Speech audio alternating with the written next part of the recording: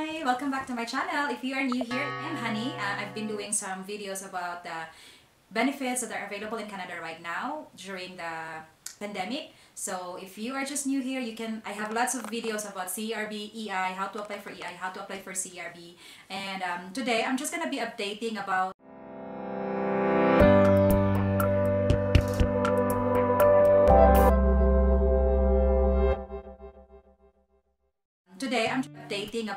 my husband's case because as I've told you before, he applied on March 18.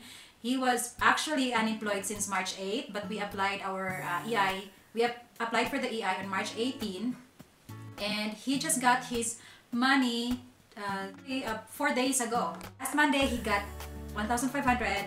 When I opened MSCA to check why he's only getting 1,500, it was asking him to do his bi-weekly report for the next period. So we did the bi-weekly report, and the next day he got another $2,000.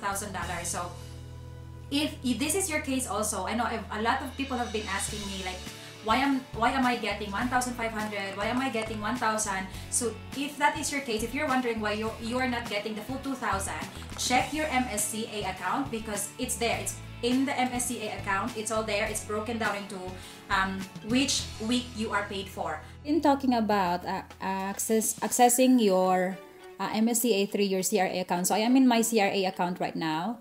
And once you're there, you just go all the way down. Scroll all the way down. And then here, you go to your My Service Canada. You access it now. And then you just say you agree. And then you are here in your My Service Canada account. So to check, like if you're wondering why you are being paid 1,500 or whatever the amount you have aside from 2,000, you just click this. Then you will see the breakdown of which week you are being paid for. So here you go, my weeks are here, and then I need to do my reporting. So that's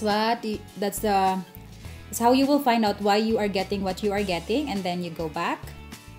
Then I'm going to show you right now what you need to do if you need to change your anything. You want to change your payment information, direct deposit, your direct deposit here, your access code if you just want to know what your access code is, and if you want to change your province of residence.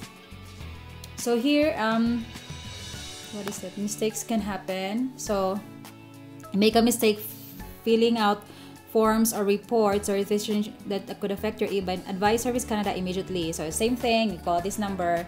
So yeah, there you go. Thank you for watching. I hope you are getting what you need right now and safe at home. If you need more help, I will be posting more videos. I will be updating almost every day about my case, my husband's case, so that you will see how the others are also doing. And and if you know of anything that I have not mentioned, please leave a comment down in my video so that I can also share that with the others. Thank you so much for watching and for supporting my channel, and for my subscribers, thank you so much.